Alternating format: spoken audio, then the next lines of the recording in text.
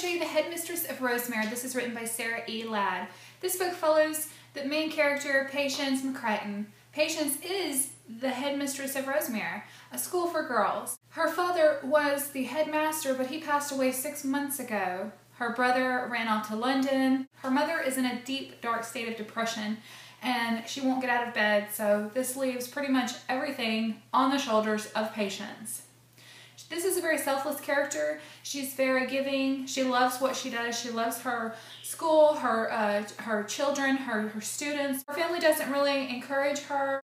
Her mother is always talking about Rawdon, her brother, and just that he'll come back, he'll save the day, and giving him pretty much all of the credit and Patience none.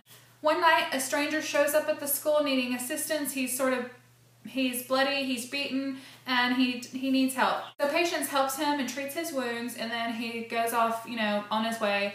I'm not sure if it comes out that night, but it does come out that the mysterious stranger is, in fact, the landlord for the school. He owns Rosemere, the property, and neighboring properties where he lives. His name is William Sterling, and he is a bit of a playboy, I would say. He has a not-so-good reputation. He's basically on the brink of financial ruin, and Rosemere may suffer because of it. Patience and her family have served at this school for forever. She attended school at Rosemere, and so this is just a really near and dear to this family's heart, school and vision and mission. So the fact that they could lose this school, lose their livelihood, lose their homes that they've known for forever is very upsetting. That night when they had the encounter, William was just struck by Patience, by her kindness and her love, by her looks as well. I think there was an initial attraction, and even though they don't really know each other very well, they just know of each other sort of, there was an initial attraction between them. William just can't seem to get Patience out of his head. Meanwhile, her brother does eventually return with a few surprises of his own. One of those surprises being an almost fiance of Patience.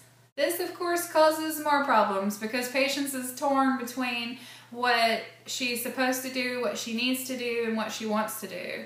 I enjoyed this book so much. It was so wonderful. The characters are just so memorable. The writing style is beautiful.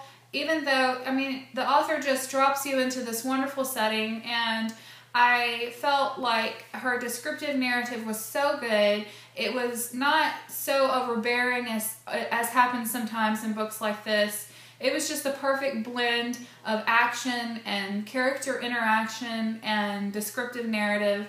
To me, the plot in this book just flowed so well. There was enough things happening and enough questions in my mind that I just couldn't stop reading. It kept me wondering. To me, this book is about family and family values. It's also about love and romance. It's about, I think, to me, it's a lot about choices and consequences also, because William made a lot of choices that weren't good in the past, and he now suffers through the consequences. Patience is she considers herself almost like a spinster because of decisions that she made in the past as well. All of these choices have consequences that are now affecting other people. The characters show us that we can move beyond our past mistakes into a very hopeful future.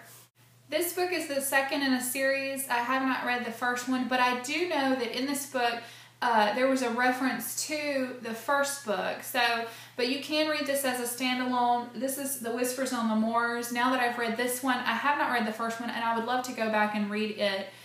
If you are a fan of Jane Eyre, if you're a fan of Jane Austen, if you love novels like that, movies like that, then absolutely read The Headmistress of Rosemere.